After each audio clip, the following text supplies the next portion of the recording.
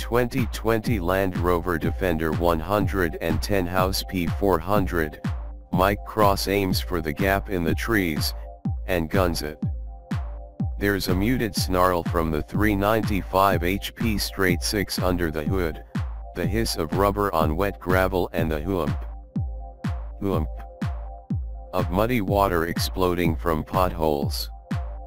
Cross is slouched in the driver's seat, relaxed but eyes laser focused as he waltzes 5,035 pounds of SUV through mud-slicked corners with deft, minimalist movements of the steering wheel, his right hand periodically making the short reach across to the high-mounted shifter to grab another gear.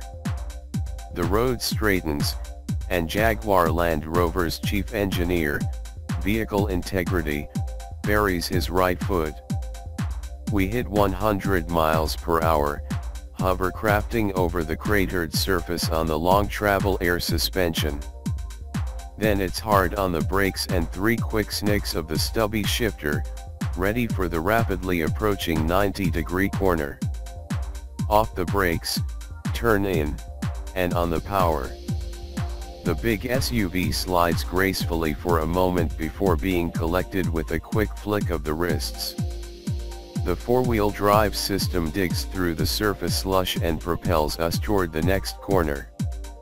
We hit 100 miles per hour.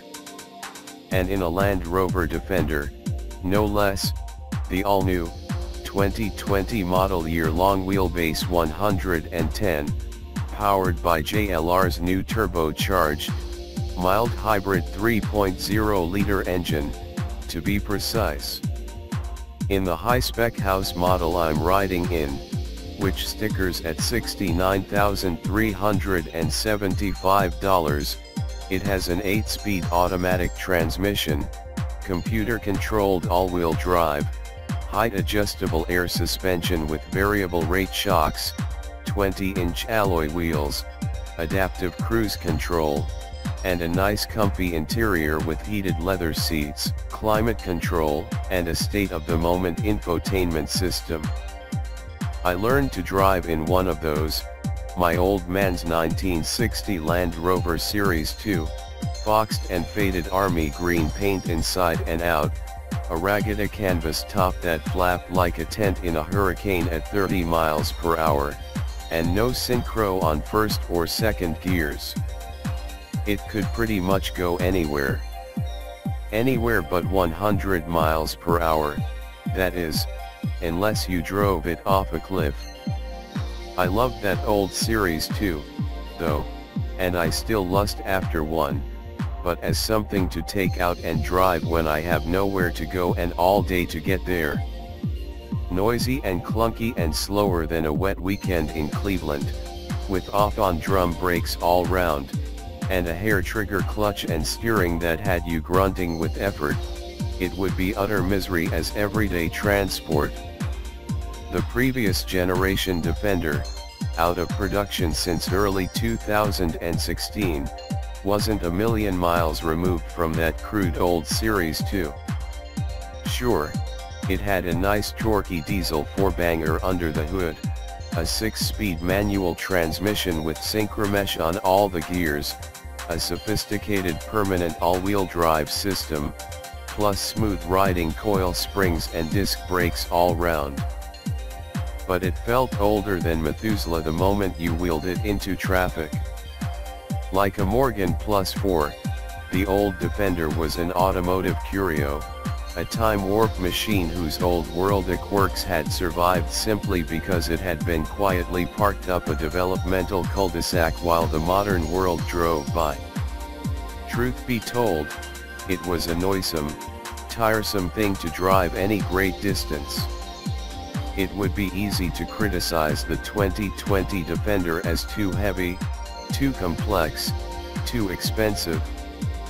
If you put on rose-colored glasses and just look at the numbers, it seems a valid criticism, but as my ride with Cross proved, this new Defender is much more rounded and accomplished, more able to do more things more competently, more efficiently, more safely than the quirky old one ever could.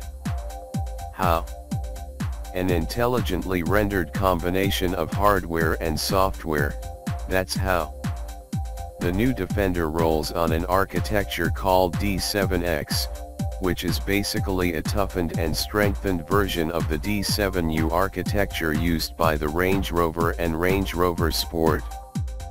And it debuts JLR's most advanced electronic architecture and infotainment interface yet, with always-on 4G and 5G, plus voice activation and over-the-air software upgrade capability.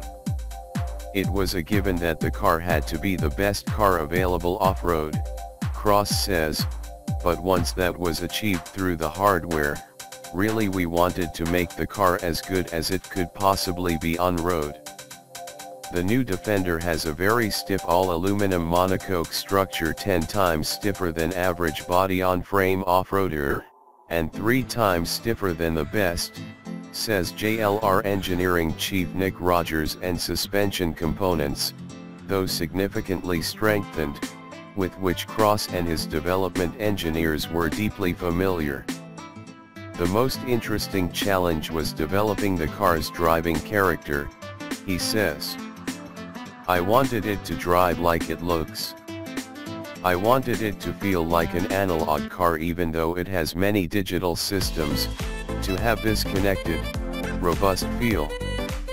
The Defender's deep digital neural network allowed Cross and his team to dial in the on-road dynamic capability they wanted while keeping the off-road capability that is core to the Defend. Nostalgia isn't what it used to be. JLR knows that for it to be a sales success, the 2020 Defender must not only be an SUV with character and capability that pays homage to its past. It must also, more important, offer all the comfort and usability today's consumers expect. It was a given it had to be the best off-road, Cross says, but once that was achieved, we wanted to make the car as good as it could possibly be on road so it was easier to live